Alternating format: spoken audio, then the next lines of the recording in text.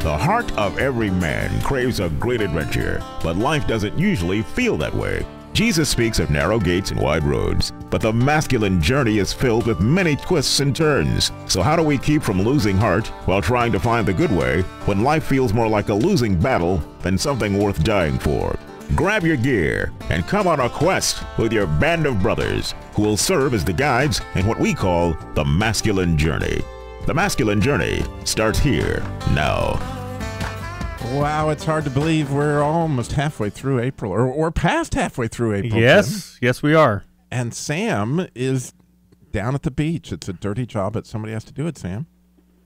Yeah, there's worse places to be in the spring and summer than at the beach in North Carolina. But we are excited about this topic. Coming off boot camp, one of the things that we get a chance to experience is asking God, what are the labels that we've been attached to us our whole lives? And these labels have a significant impact on us, don't they, Sam? Oh, absolutely. It is the filter in which you look through life. All the things that happen to you, good, bad, and different, you have to run it through that filter of that label if you don't let God step in and break that for you and with you. And so one of the questions that we ask guys almost early on, especially in the poser talk, is, what are some of the labels that you remember as a kid that different people were putting them on, but often they had the same thing to say because they all had one mouthpiece, and it was essentially Satan trying to get you to buy into something that was a lie about your personality or whatever it was. Well, we're going to go to a clip pretty quick here, and it's from Cloudy with a Chance of Meatballs. And you can imagine this guy. He might have struggled with a label too, especially as a kid, which is where we first get introduced to these labels. And this may sound a bit familiar for you. Have you ever felt like you were a little bit different? Like you had something unique to offer the world if you could just get people to see it? Then you know exactly how it felt to be me. Go ahead, Flint. What is the #1 problem facing our community today? Untied shoelaces.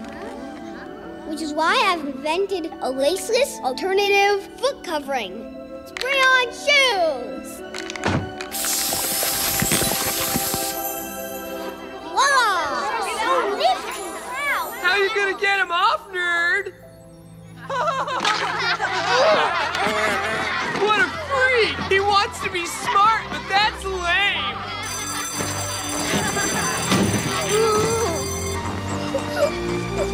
I wanted to run away that day, but you can't run away from your own feet.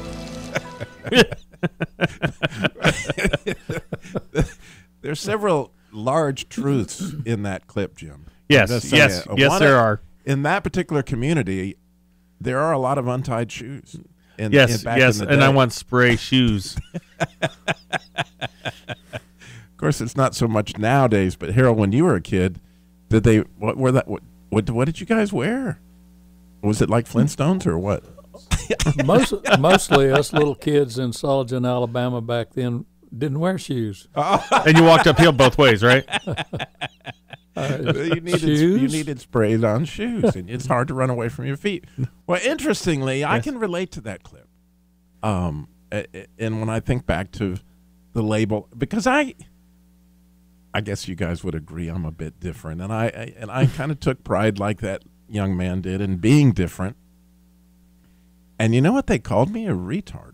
That was the word back, or yeah, he's a retard. And it caught on so well that my 4th grade teacher called my mother and said, we really need to talk about putting Robbie in a special class. Oh, goodness. And my mother will relate this issue to you, that teacher told him, I don't think Robbie will ever graduate from high school. Do you believe that, Sam? Well, I'm not going to answer that, Robbie. I'm afraid that'll be a label for you. Well, it was. It definitely was, and it was a bit of a struggle. It made me feel like, wow, there's no sense in me trying to do anything because I'm a retard. And I actually, at one point in time, adopted it, and you were shaking your head, Jim. Like, yeah, what's funny, because I was on the opposite end of the scale. I was the nerd, the geek, and literally I would try to, screw up tests just so I'd get worse grades. So I wouldn't stick out like a sore thumb. But Jim G, Jim Graham, what's Satan trying to get us to do with these labels? Accept them. He wants us to buy into the lie so that we don't recognize our true labels from God. Yeah, and we call it an agreement. We do call it that. And share with our listeners a little bit about how you can handle agreements. How you can handle agreements? Yeah. Break them. Yeah, how do you break them? Well, first of all, recognize where they're coming from. One of the labels I had was kind of a dummy thing because, in fact, I was that special kid like you and was sent to a psychologist in the 4th grade, 5th grade, because I was considered to have a problem. I never paid attention. I had mediocre grades except for science, which I always seemed to have an A in. But that was because I was interested. But most of the kids thought of me as a dummy. And being big adds to that. And I probably had a higher IQ than most of the kids in the class, and that's what they found out when they tested me, and found out that my problem wasn't that I was slow, it was I was bored. But I bought into it to a large extent, and then I was real excited. So, okay. Yeah, so and a lot of these labels, Sam, Satan actually overplays his hand to an extent, right? Yeah, he does. And before we go to that, I think it's important to also recognize he usually uses that element of truth. I mean, there's some part of that feels true is why we buy into it. It's just not completely absurd to us. Maybe in a certain situation, for me it was, that you're never enough.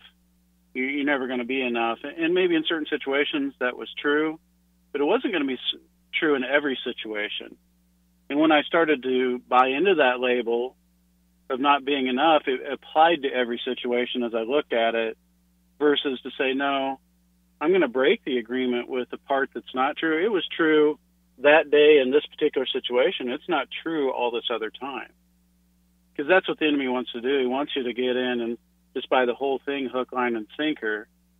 But it's stepping in and saying, no, I'll acknowledge that this piece is true, but the rest of it, no, that's not true about me. And breaking the agreement, just like Jim said, and you said of stepping in and saying, no, this isn't always the case. This isn't what's going on. And maybe one of the biggest ones we all buy into is, I'm a sinner, so God really can't use me. I'm not worth being his beloved child, which is the real label we have. Right. Well, before we go to the Satan overplaying his hand, we'll play another clip we have about a young man. He was a baseball player, and when I mentioned to Jim the name of the clip was Babe, he was thinking about a pig, and so I was thinking about a big blue ox. For those who are, just think about it as you think about Babe. Strike 3, batsman. Back of the line. Next. Your turn, Fat Chops. Yeah, come on, Fat Chops. Let's see if you can even hit the ball. I said next. Hurry up, Lord. Hey, son, pick up the stick. He hasn't held a bat in his life. He doesn't need a bat. He can use his stomach. Nice fist, Locker. Try it again. He can't even foul the ball. Are you trying to kill it? You're trying to hit the long ball off the great Matthias, aren't you? Strike 1. Hey, see if you can even hit the ball. He probably can't even make it go 1 inch.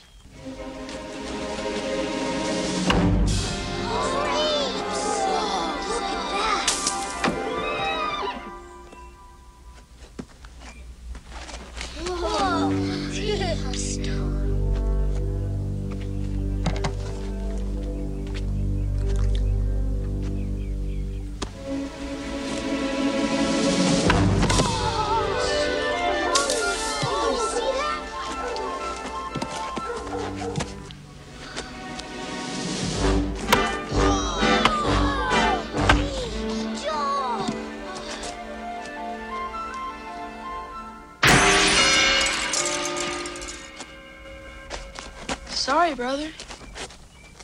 I'm not.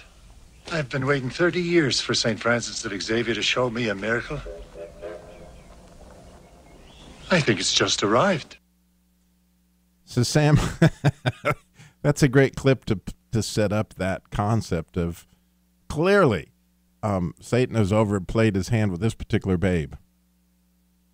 Yeah, I think a lot of times, Robbie, the terms for me that are always the ones, and is the always and never.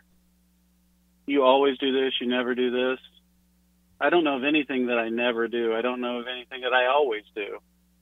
And so when I hear those things and I hear that condemnation, it's the enemy, for me, overplaying his hand, and I can say, wait a minute, no, that's not true. I don't always do whatever this is, or I don't never do what this other thing is. And so those are the key indicators for me, just watching when he overplays his hand. And so one of the neat things, I think, when you go back and start to process with Jesus, I mean, spend time with him, if this is really an interesting thing, that often his attacks are very calculated and they are aimed at your particular glory, like in the case of Babe Ruth, who obviously could hit a baseball like nobody you ever, but I would imagine we have one person here who actually saw Babe Ruth. Oh, funny. Harold, you pitched for him, didn't you? Did you pitch in that league? Oh, I deserve whatever I get. But, those that were aimed directly at how he could play. So when we come back, we have some really cool clips from Hacksaw Ridge, and we're going to talk about more about the strategy Satan is using with those labels on you that maybe by spending some time thinking about it, you might uncover a little bit of how God made you special. And that's what we got coming up. Stay tuned. We got a lot more Masculine Journey Radio coming up. Of course, you can always go to masculinejourneyradio.org to register for the boot camp. Hi, this is Sam with Masculine Journey. I'm here with my son Eli. We're going to talk about ways that you can help support the ministry. One way, you can go to smile.amazon.com. There's information on our website there on how to do that. Then you can go to facebook.com where you can click the donate button, or you can go to masculinejourneyradio.org. Once again, look for the donate button. Or if you want to mail something in, mail it to P.O. Box 550, Kernersville, North Carolina, 27285. Sam, this November, boot camp could literally change a lot of men's life. I talk to a lot of men, they say they don't know what their place is in the grand scheme of things. They don't know how to behave as Christian men. God designed us for freedom, and it's coming up at this boot camp. It is. Go to masculinejourneyradio.org to register now. Just $169 early bird pricing for 4 amazing days. Go to masculinejourneyradio.org. Register now.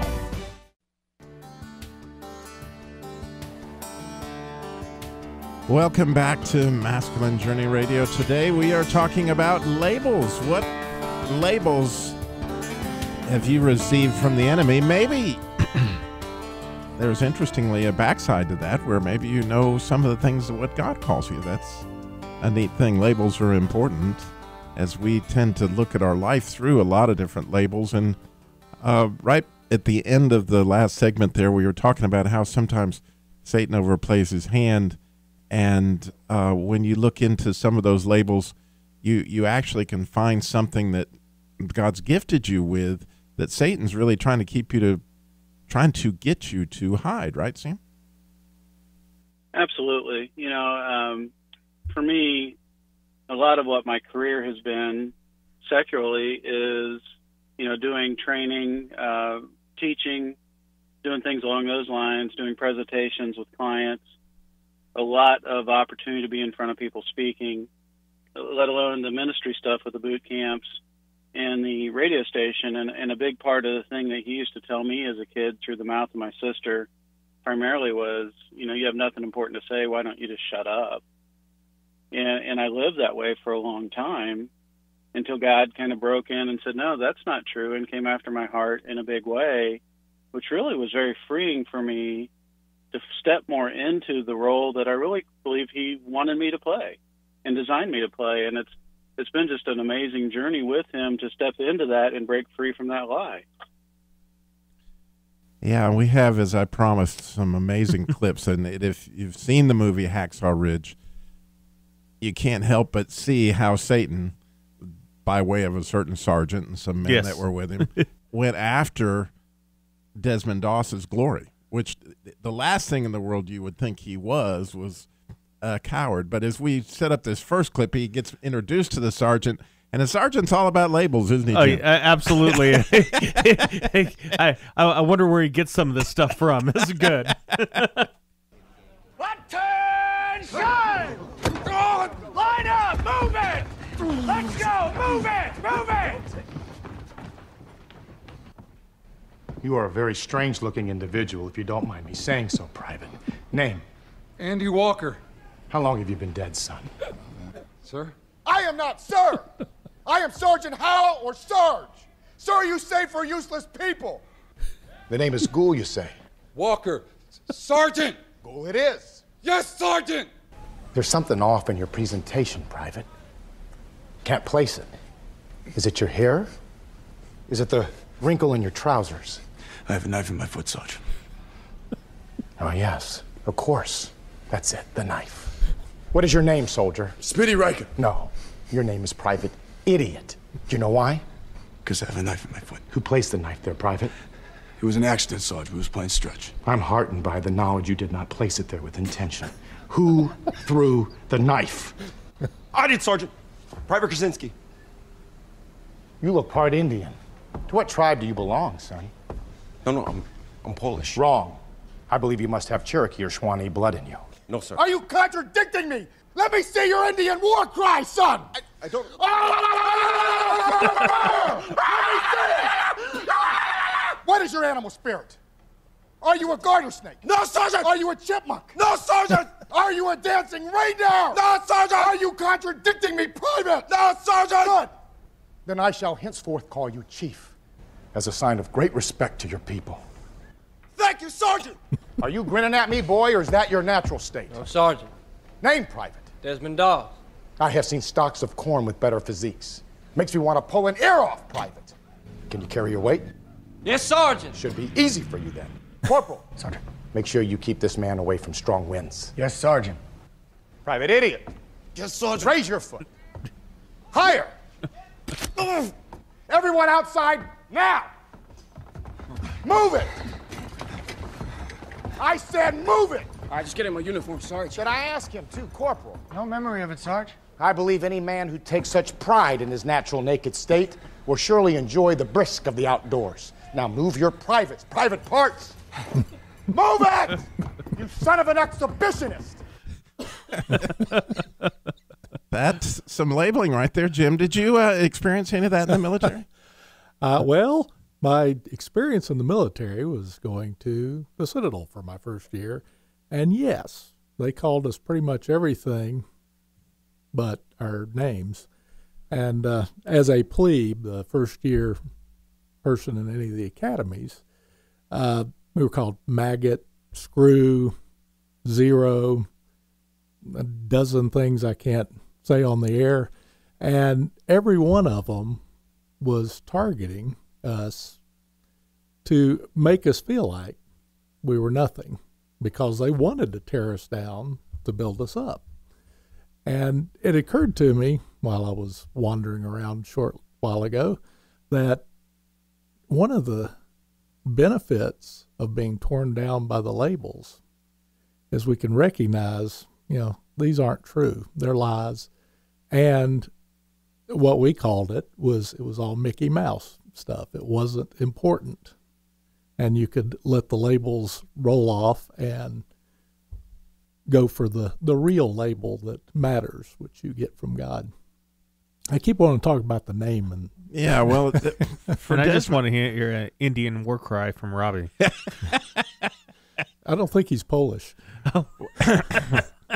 Well, I do have a little Indian. But anyway, getting back to Desmond Doss and what we were talking about, that clearly there was one label that they really tried their best to pin on him, besides the, cornstalk. But the ear joke was funny.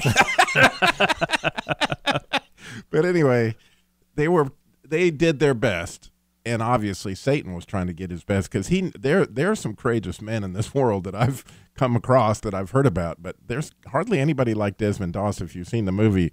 But listen to their attempts here to put another label on him. So how come you don't fight? You think you're better than us? No. But what if you was attacked? Whoa! Say it like that. Bible says to turn the other cheek, don't it? Yeah, see, I don't think this is a question of religion, fellas. I think this is cowardice. Plain and simple. That right, Doss? Well, go on. Take a poke. Tell you what, I'm gonna give you a free shot. Right there. Hit me, Doss. Go on. Let him have it. Go ahead. No? And Harold is here in the studio, one of my really best friends, and he was actually the first person to tell me to go see Hacksaw Ridge, because you had seen it the night before, and you were like, Robbie, you got to go see this movie. It's unbelievable. But I'm curious what that brings out in you, Harold, as you hear that scene. Well, the courage that the man had to maintain his composure and to do what he knew to be right, irregardless, which is not a word, regardless of what the others were trying to encourage him to do. It takes a whole lot more backbone not to do something wrong when that's the easy thing to do. And for me, being the little guy, and one of my labels early on was Shorty. You know, unlike you big guys, I had a different stroke in life, always one of the smaller people. So I became pretty combative in nature. For a long time, I wanted to be a fighter pilot in the Navy. But God had different plans and brought little Susie into my life. And but I identify a lot with the character in the movie, in the sense that I've had to not do things I wanted to do because of my combative nature. Right. I've told people before, you know, it's I either turn around and walk away or I kill you. And Sam, that's a critical issue, and part of the reason we use these movie clips is to have our hearts come back alive and speak to something that we didn't know was in there. Yeah, or it was long lost. You know, it's one of those two that it just happened so long ago it just feels like a faded memory, or that we didn't even know was there, and God will use those to bypass that label, to bypass that intellectual thing where you're going to try to talk yourself out of it, and go right to that passion in your heart that says, no, this is really a fundamental truth that you need to be aware of. And Jim, in your case, out on the PGA, they had a label for you, MacGyver? Yes. It was funny how that occurred. One of the PGA Tour staff we had a bunch of new people coming in. He says, if you need anything, go to Jim. And when they're getting ready to leave and hop on the airplane, they managed to lock their keys in the car. Well, it was an old Cadillac with the trunk release, so I just jumpered the fuse box and got their keys out of the trunk of their car, and one of the guys goes, "You really are MacGyver," and it stuck. It stuck for years. Well, you know, it's an interesting thing, Sam. Now that we know Jim a little bit better, he is MacGyver, isn't he? Yeah, that'll be different than what I normally call him, but yeah, that would be. But that's better. That's nicer. Yeah.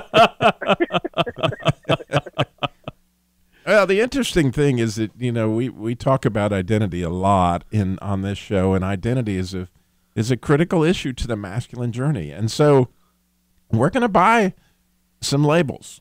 And it's an interesting thing to determine and actually get with God alone at some point with a piece of paper and begin to write out, God, what do you think of me? What is a Harold? What is a Robbie? What is a Jim? What is a Sam? And what are some of the things you've learned, Sam, that really are near and dear to you through this message? Well, I think a lot of it's just been God speaking some truth into my heart on just the ways that he sees me. You know, that I am going to fight for the right causes, that, I can, those attributes that I used to think were negative, used in his purpose and his way, becomes very much a powerful thing. And just being able to walk more in that identity has been more than I could even imagine. Wow, it's an amazing journey. I couldn't suggest highly enough that you all listening today take a pad of paper somewhere and go get alone with the Lord and begin to ask him and flesh out some of this stuff. A great way to do that would be to sign up for our next boot camp. It's coming up November 9th through the 12th. Yes, you can go to Masculine Journey Radio. Register early. Yeah, we only have 50 slots, so come get registered. We'd love to see you.